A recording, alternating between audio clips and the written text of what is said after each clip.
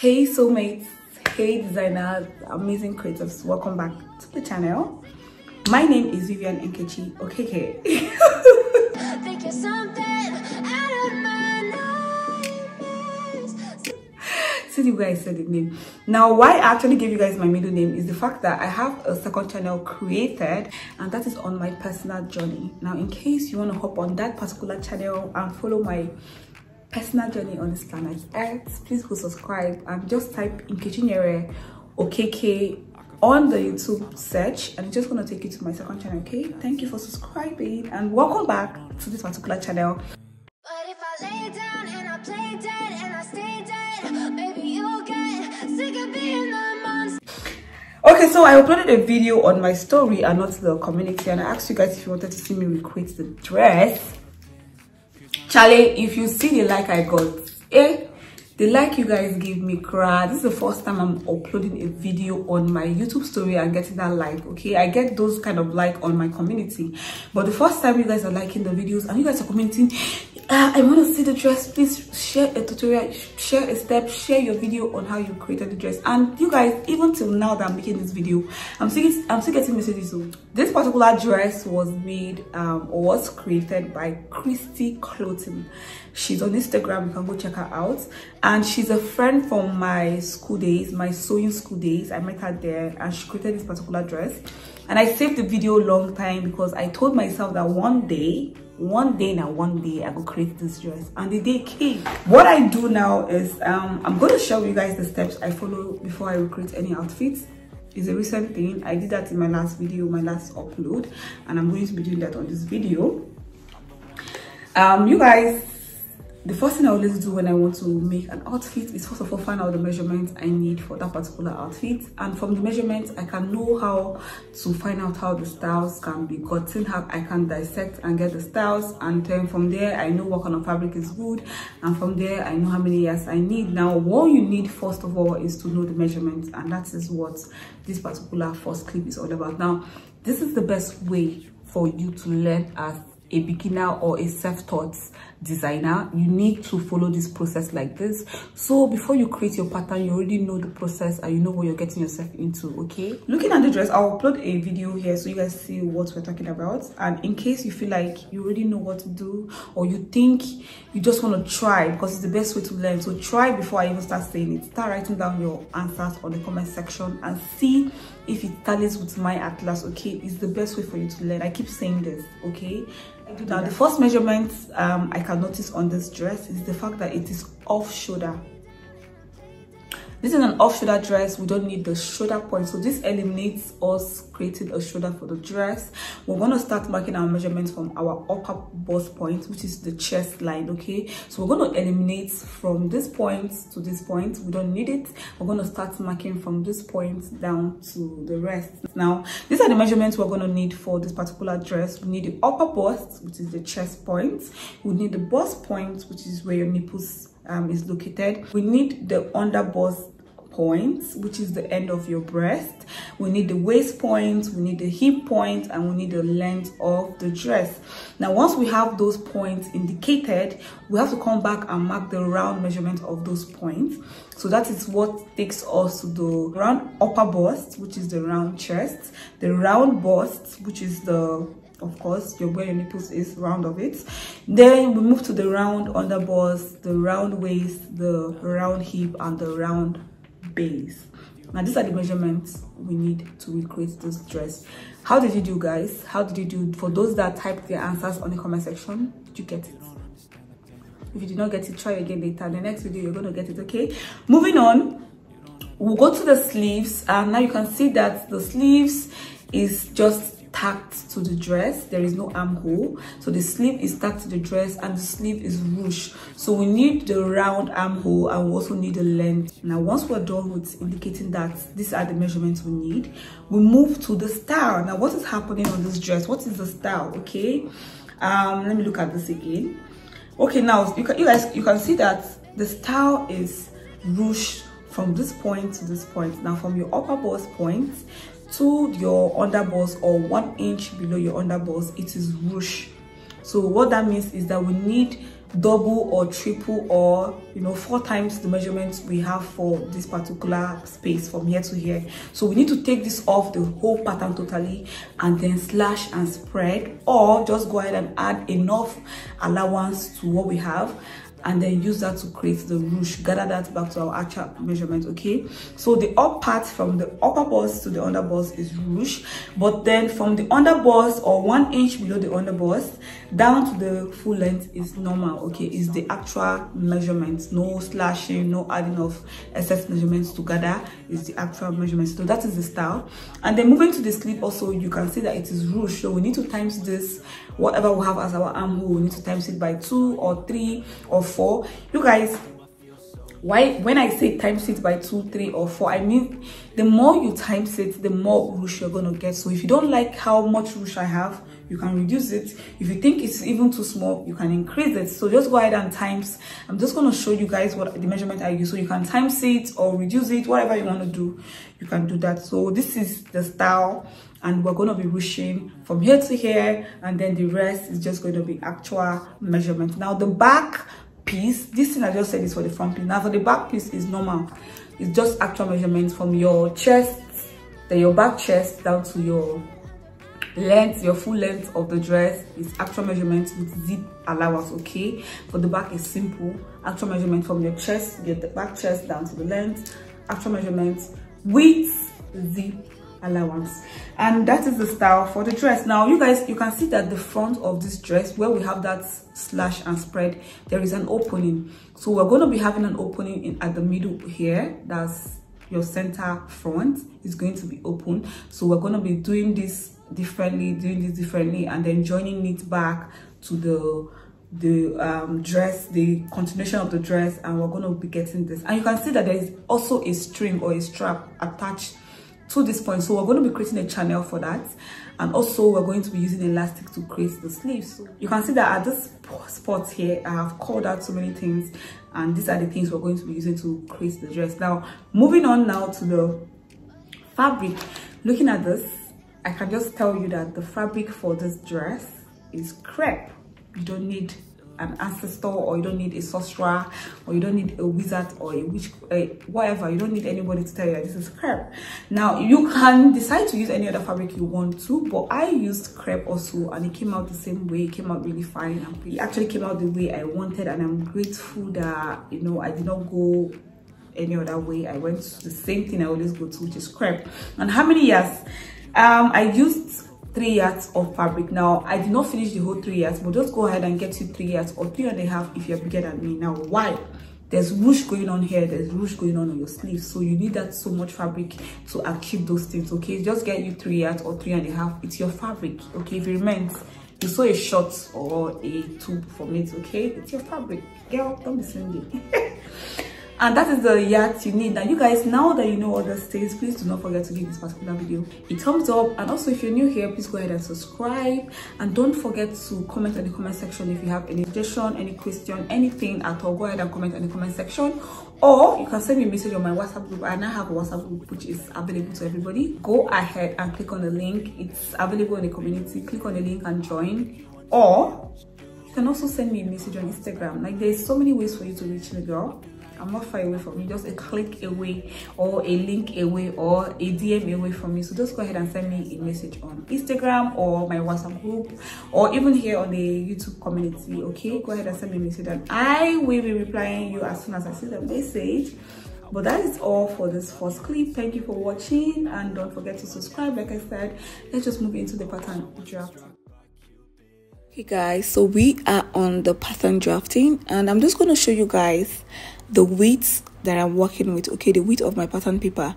Now the width of my pattern paper here is my round hip divided by 4 plus 3 inches. Now my round hip divided by 4 gives you 10.5 plus 3 inches gives you 13.5, and you can see that that's the width of my pattern paper. Okay, now the first step for us to mark on this pattern paper is the allowance for the channel we're going to be creating. Now the channel for the straps, we'll have to mark down the allowance, and I will be marking down 2 inches from the top of my pattern. I'll go down by 2 inches, and that is the allowance for my straps. Okay, you can do 1 inch, you can do ½ inch, it just all depends on what you want to work with, but I'm marking 2 inches down. Okay, so this 2 inches down here is going to be my starting line, and this is just the allowance for the channel we're going to be creating. Then the next thing for us to do is we're going to be minusing the measurement from the shoulder to the chest point. Okay, so from my shoulder to my chest point I have 7 inches, but I'll be working with 6 inches for my pattern. Now I'm just taking away 1 inch. I'm just going to place my tape from 6 inches, and I'll go down and mark my bust point. So 6 inches has been taken off, which is the measurement from the shoulder to the chest point, and now we're going to be marking our measurement from the chest point down to other measurements. Now what I'm marking here is my bust point, so I'm marking my bust point from my chest point. Just go down, mark my bust point 10.5, and I'll label this out so you don't get confused. I'll move on again to place my tape from that 6 inches, and I'll mark my under bust point. Okay, all the measurements you need are going to be on the screen. Just go ahead and look at what is happening and mark your measurement. Now remember that we've taken away 6 inches. I have taken away 6 inches from this measurement, and what I'm marking now is 6 inches down to other measurement. Okay, I'll also go ahead and place my tape from that 6 inches on the starting line. I'll go down and mark my waist point, which is 16 inches from my chest line. So notice one thing that is constant. When I'm placing my tape on the starting line, I'm making sure that I place it from 6 inches, and then I'll go down and mark whatever I want to mark, whatever point I want to mark. So the next point I'm marking is my hip point, and that is 24 inches. So my tape is on the starting line and 6 inches is taken off. 6 inches is off the whole measurement, and I'm just marking 24 inches down. Okay, and this is my hip point. Now the rest of the pattern is going to be my length, but let's move on to dividing our round measurement by 4.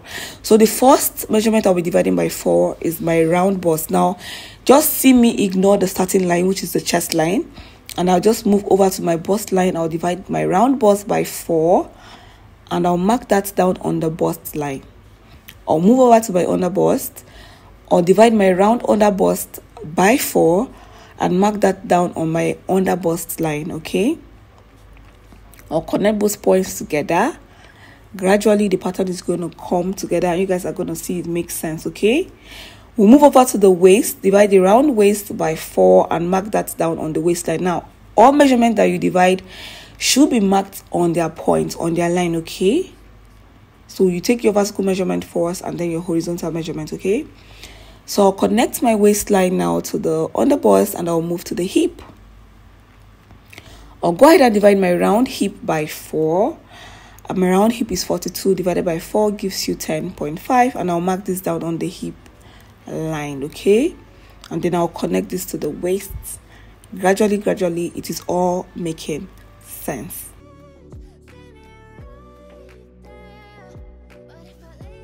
So now we're just going to move over to marking the length, and the length of my dress is 47 inches. So I'll place my tape from the starting line, taking away 6 inches. I'll now mark 47 inches down as the length of my dress. Now if you like how long my own dress is, go ahead and do this. But if you don't like how long it is, you want yours to be short, girl, you can go ahead and do that. Okay, just go ahead and mark your short skirt measurement.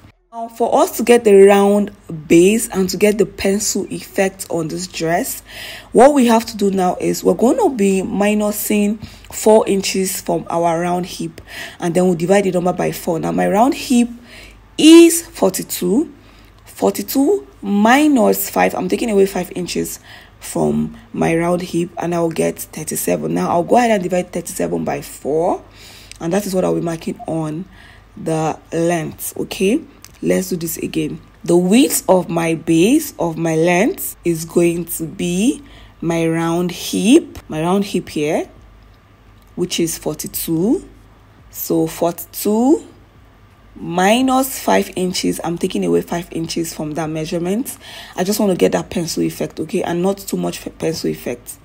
So 42 minus 5 gives you 37. And now we'll just go ahead and divide 37 by 4 and mark that down on the length, okay? And this is how to get your pencil effect. And this is only when you're marking down from your new points to your middle point, not from your short length, okay? When you're doing your short length, you don't need all this measurement, okay? So what I just marked here is 37 divided by 4, which is 9.25. And I have that on the length, so I'll just go ahead and connect that to the hip, and you can see the pencil effect already, okay? Can you see that? I already have that pencil effect, and this is not even too much pencil effect. This is just the right amount, okay? Now we're just going to move on to the starting line, which is our chest line, and we'll just connect the measurement we have on the bust. We'll take it up straight. Very simple. We'll just take the line straight up, and also take it straight up to where you have your allowance for your channel, okay? And that is it. Stephanie, you're done with your front pattern. Now go ahead and adjust all sharp edges, because girl, there are no sharp edges on your body, so go ahead and adjust with the curve. And now we're going to be adding allowance to this. On my pattern, I'm just going to add half an inch allowance. That is what I'll be adding. So if you are not confident about adding half an inch allowance, girl, you can go ahead and add 1 inch or 1.5. Please go ahead and do you. You alone know the allowance that is good for your pattern. So go ahead and do that, okay? So this is the allowance I'm adding, and that is 0.5. I'll indicate that on the pattern before I cut. So please let me know in the comment section if you were able to follow to this point. Let me know. And don't forget to also give this video a thumbs up while you're watching it, okay? You guys always forget to do that. I am tired of crying likes on YouTube. Please stop making me be that girl that cries likes on YouTube. That's not fair, okay? Go ahead and like this video right now. Thank you. This is my front pattern, and I'm just going to go ahead and draft out the back pattern. So creating the back pattern obviously is going to be simple. Just get you a fresh pattern paper. And before anything, we're just going to mark our zip allowance. And for me, I'm using 1.5. And I'm just going to mark that from the top of the pattern to where the length of the dress is going to stop. I'll just mark 1.5 inch. I'm just connecting the lines to demarcate it from the other part of the pattern. And I'll just label that this is the zip allowance. Now we're going to place the front pattern on our new pattern after the zip allowance, okay? So this is my front pattern. I'll place this on the new pattern. I'll fold in my channel allowance. You guys, you know that the back, we're not creating channel for that. So just fold in that channel allowance that you added, okay? Fold it in. My 2 inches is my channel allowance, and I folded that in before placing my front pattern. And you can see that my front pattern is sitting after the zip allowance, okay? After the zip allowance line, that is where I place my front pattern from. And I'm just going ahead to trace my front pattern on the new pattern before I cut. So you can either trace or just go ahead and cut, but make sure you pin your front pattern to your new pattern so it does not move while you cut. And then go ahead and cut this, or you can just place heavy objects. You can see that after pinning, I also went ahead to place my other phone so that this just sits perfectly right while I cut. So what I just did now is actually not necessary. I added ½ inch on the top of the back pattern, and this is not necessary because I'll be cutting this out. Why? Because I decided to make the back of my dress low, so this part is not necessary. So just go ahead and ignore, okay? The next thing we're going to do is adjust the zip allowance, and to do this, I'm just indicating that this is the waist. So from the waist, I'll go out by 1 inch on the zip allowance. So 1 inch sits on your waist at the back, okay? And then I'll connect this to the shoulder or the chest line like this. So what I have on the chest line is still the 1.5, and what I have on the waist is 1 inch. I'll move over to my hip. This is where I have my hip. I'll connect the waist, that 1 inch I have on the waist, I'll connect this to the hip like this, making sure I still have my 1.5 on the hip. And then from the hip, I'll come down by 5 inches. When I'm alone with you, I never feel lucid. I wish I wasn't struck by Cupid. And on that 5 inches I just came down by, I'll mark 1 inch. I'll just mark 1 inch out. This is the zip, okay? This is only happening on the zip. I'll mark 1 inch, and now I'll keep marking the 1 inch till I get to the length. Before I go ahead and connect this to the hip now, see me connecting the 1 inch on that 5 inches down to the hip like this, and then I'll connect the rest to the length. Now you guys, you see how it looks, right? You can see how the zip allowance is looking. So on the hip we have 1.5, on the chest we have 1.5, but on the waist we have 1 inch, and 5 inches down from the hip we have 1 inch straight to the length. I'll cut out the excess, and I'm just going to cut out that 0.5. Like I said, it was not necessary because I want my back piece to be low, so I'll cut that out. And now let me create my low back. So this is how I'm just going to go ahead and achieve the low back. I'll mark 4 inches down on my back pattern. Remember, it is only the back pattern that has the zip. That is why I'm marking on the zip. I marked 4 inches down, okay? And I'll just rule the line like this before I take off the pins. So I'm taking off the pins because I need to separate my front pattern from this, so I can go ahead and adjust to get my low back, okay? So the front pattern is off, and this is how the back pattern looks. So from here where we have the 4 inches, I'll connect this to this point. So we're connecting to this point, to the side. So this is where the side seam is going to sit, and I'm just connecting with my curve ruler. So you guys, you see the way I achieved my low back, right? I use the curve. So this is how low my back will be looking. So how low can you go for your back piece? How low can you go? So I'm just going to cut out the excess, leaving 1/2 inch, because when I'm cutting this on the fabric, I need to have allowance to fold, okay, at the back. So I just left 1/2 inch, 0.5, while cutting, and that is it for the back. Here's my heart straight through. Got issues in my head. I like you in my... Now let's create the front ruche. To create the front ruche, just bring out your channel allowance. You actually need to bring it out because right now we're going to be marking 1 inch down from the underbust, okay? So I indicated the underbust here so you know that that is the line, and I'm marking 1 inch down from the underbust. And that is where I'll be separating this pattern from. So I'll separate this with my scissors.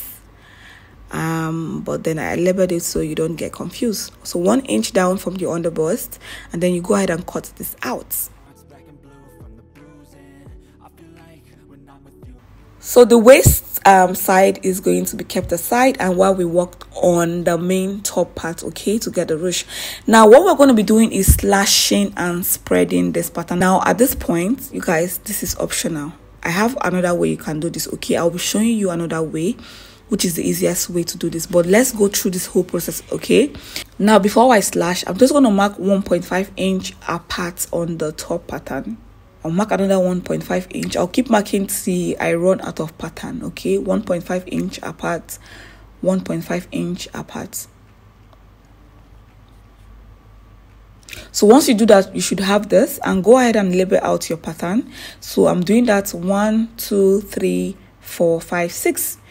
And now I can cut. So why we actually label this out is when we decide to spread, we already know which is 1, which is 2, which is 3, which is 4. You get everything will just go accordingly, okay? Now for the spreading, go ahead and bring in a fresh pattern paper, and then rule a line, and that line is going to be your starting line. Now start with your number 1. Place your number 1, use your sellotape to hold that down, and make sure you do that also at the down of the number 1. And then now go ahead and spread by either 4, 5, or 6 inches, or even 7. You guys, at this point, the amount that you spread your pattern by is going to determine how much ruche you get. Now, while I was doing this, I worked with just 2 inches or 3 inches because I was just trying to show you guys something, okay? I didn't want to exhaust my pattern paper, but the amount you spread this by is going to determine the ruche you get. Now, the other way you can do this, which is the or, is Don't spread, don't slash. Just go ahead and place your top pattern on your piece of fabric after folding into two, and leave almost 30 inches allowance after the center front. Okay, so this is the center front. See where my tape is? That is the center front. I left 20 inches allowance, and why I said 30 is because I already spread this pattern. This pattern I already spread it, so that is why I just left 20 more inches. Okay, now the total allowance I left on my front pattern is 30 inches, and this is from the center front out. Okay, I left 30 inches, and when you do this, it's just going to give you enough allowance or enough piece of fabric to gather when you're trying to create your ruche for the top. And remember that when you place your pattern to cut, you should have 2 pieces of fabric like this. Okay, you're still going to have 2 pieces of fabric. And you guys, this is it for the pattern drafting. Please let me know in the comment section if any of it was confusing for you. I'll go ahead and sort it out for you. Okay, let me know in the comment section, and don't forget to like this video while you're at it. And if you're new here, go ahead and subscribe. You're welcome. Thank you for joining me, and I'll be seeing you guys on my next video. Love and light to you. Bye for now.